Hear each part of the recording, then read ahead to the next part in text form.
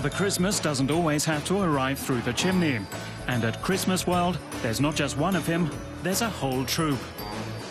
At the world's biggest trade fair for Christmas decorations, trees are once again sparkling with ornaments, though Yuletide celebrations ended over a month ago. Nearly 1,000 exhibitors from around the world are showing what they have to offer for Christmas next year. Among them is Marianne Goetz from Germany. She's been designing and selling Christmas decorations for 20 years. Of course, we want to address people's feelings because in our business, that's really important. Christmas and feelings go together. But we always try to find a new slant on the traditional, to modernize. For example, here we target skateboarders with a reindeer wearing a helmet.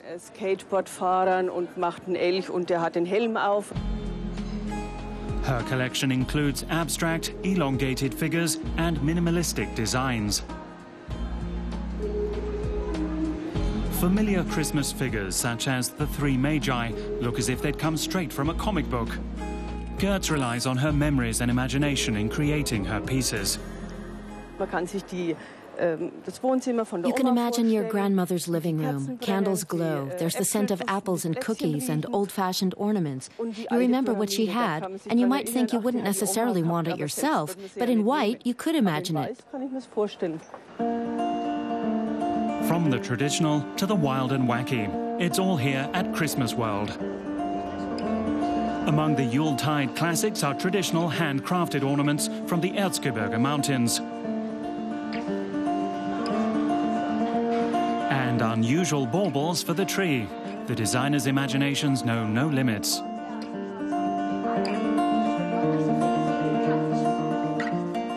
Trend researcher Annette Palmisano hunts down the latest Christmas trends for Christmas World.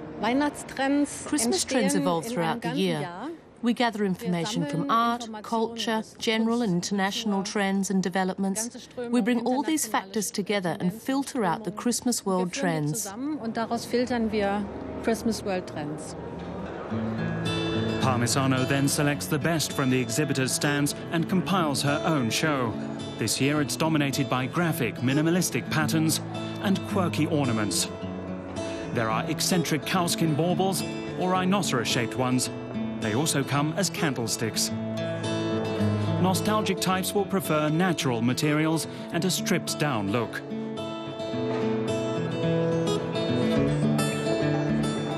A major trend we saw last year was an emphasis on tradition and how tradition can be integrated into contemporary life.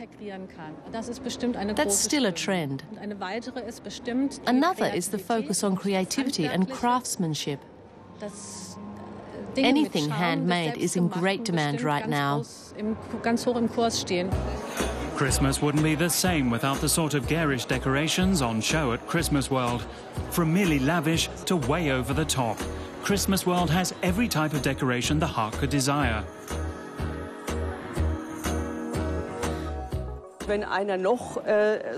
Some people maintain that they haven't even started thinking about Christmas yet, but then they'll see something and say, "Oh, my mother used to have something like that." I don't know anyone who can really ignore Christmas, even if people don't admit that they like it.